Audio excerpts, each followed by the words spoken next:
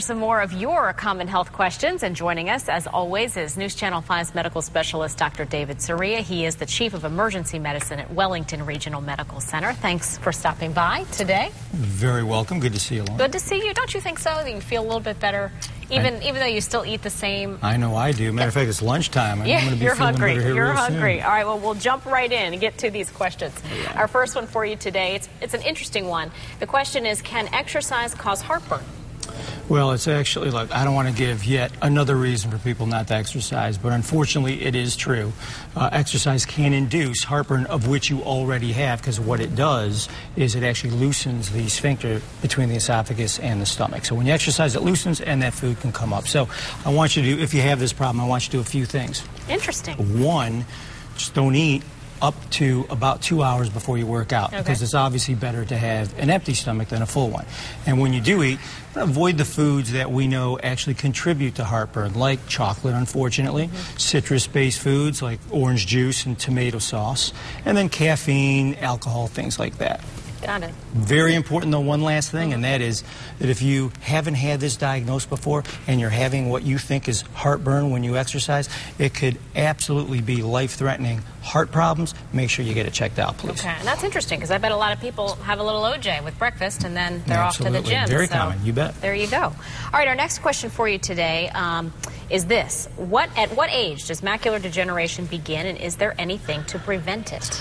Yeah, it's very common, especially now as we get to a time where the baby boomers are reaching 65 and older, and it's called age-related macular degeneration, which means that rare before 60, 65. And what it is a deterioration of the blood vessels that supply blood flow to the area in the back of the eye, of which is required to see. There's two types, dry and wet. Wet is the more severe form because it's a breakdown of those blood vessels.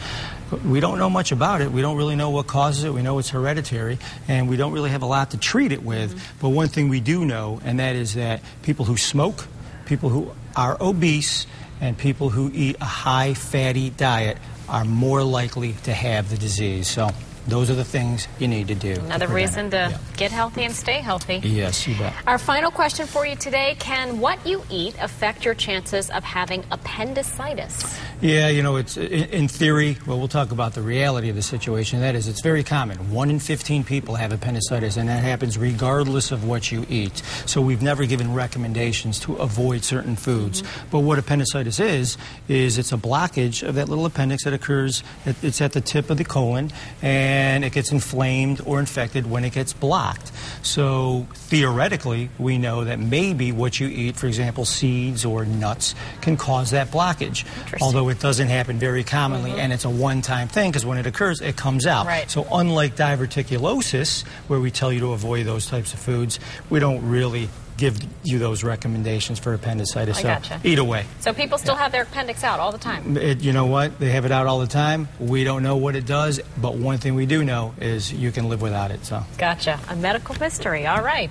If you've got a question for Dr. Soria, you can always send it in at our website, WPTV.com. If you scroll down there and look on the right-hand side, you'll see the link to send it in.